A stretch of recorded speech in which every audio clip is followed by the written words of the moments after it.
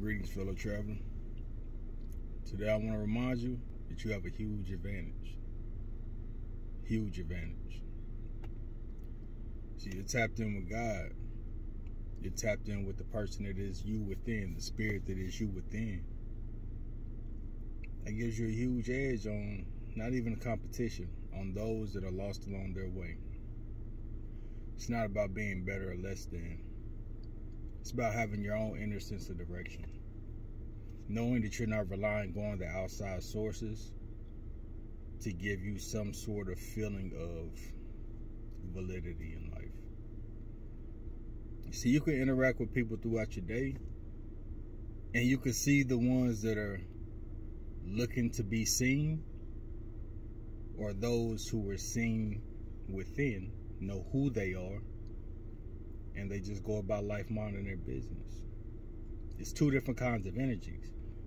The one who's looking for outside validation is tugging at you, tugging at everyone else, tugging at the world to be seen. But those with that inner peace and knowing of their self or their true self, they just maneuver through. Sometimes they can be in places where they can be overlooked. In other places, when they step into a room, it just the light within them just magnifies. See, it's a very interesting place to be. So I want to remind you of the advantage that you do have of simply being aware of your true self.